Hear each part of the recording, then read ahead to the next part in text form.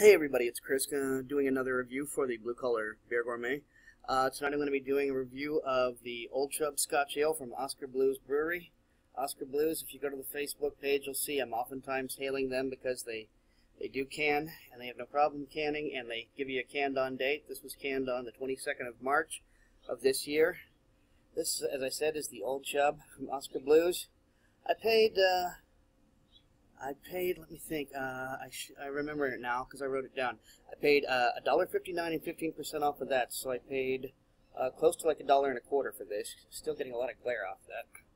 Let's see if we can. Anyway, it doesn't seem like I could hold it in such a way that I don't get glare. But this is an 8% ABV, and they are from Longmont, Colorado. It's like Sputnik, they say. Not sure what that means, but okay. Maybe because it's out of this world. Don't know. Have enjoyed other beers from Oskar Blues. Since this is a can, I'm not going to be using my Tazza design, my Pop the Top opener from them. And so the first crack, and we get a lot of smoke.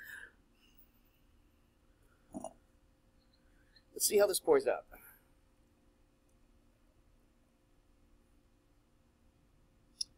I think you're seeing that there's a nice brown color to this.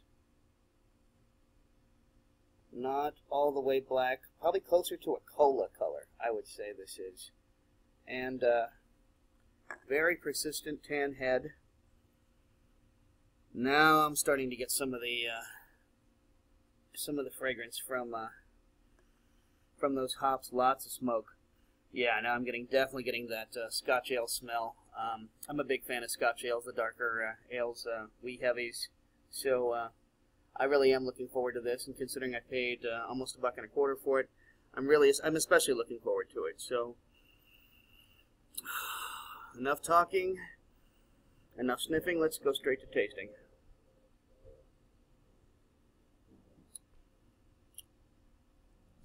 Oh yeah, that's a good Scotch ale. That's a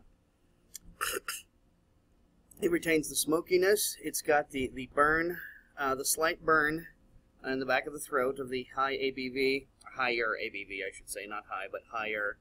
But it still goes down very smooth. Lots of smoke, lots of peat, actually. I've told this joke before. I'll tell it again. What do you call a Scotsman who's been dead for 2,000 years? Peat. So, yeah, I'm getting the peat off of this. I'm getting the smoke. This almost has the fragrance of barrel aged. I'd say this is a lighter Scotch ale, in that it's not.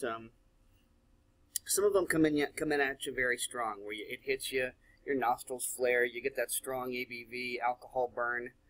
This is the antithesis of that, and I'm glad I put this in a snifter. I did check Beer Advocate and saw that you can put your Scotch ale in a snifter, and I think this is exactly the kind of Scotch ale that demands a snifter, because I'm getting a lot of great smoke notes and peat and pine, and I mean, this smells like the inside of a forest just outside of Glasgow. Wow, this is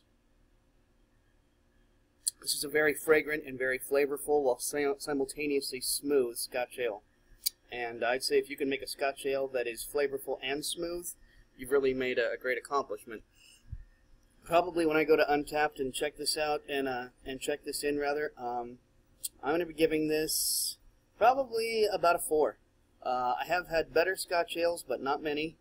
And the fact that this is able to pull off everything, including a low mouthfeel while simultaneously an aftertaste burn from the ABV.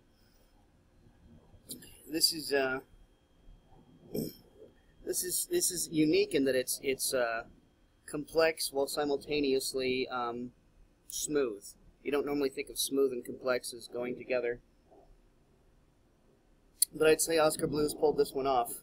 So I'm glad I put the Colorado beer into a Colorado brewery glass from New Belgium. Picked this up at a tasting at Lee's Discount Liquor. Oh, let's see, maybe 3 years ago.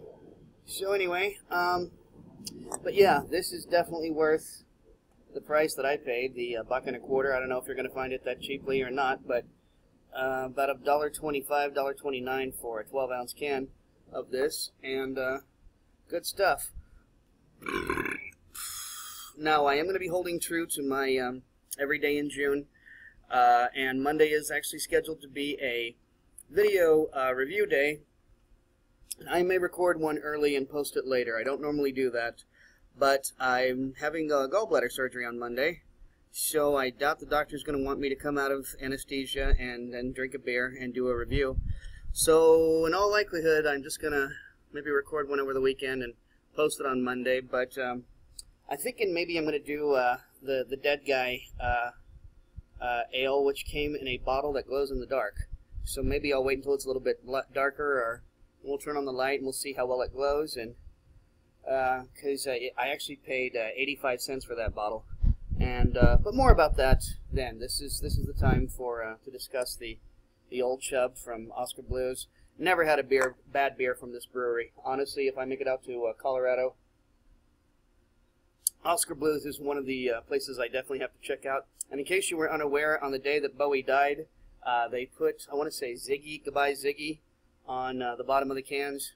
So not only do they put a canned-on date, and not only do they can, but they were cool enough to acknowledge Ziggy on the day that he died. So anyway, until then, cheers, good drinking, and enjoy.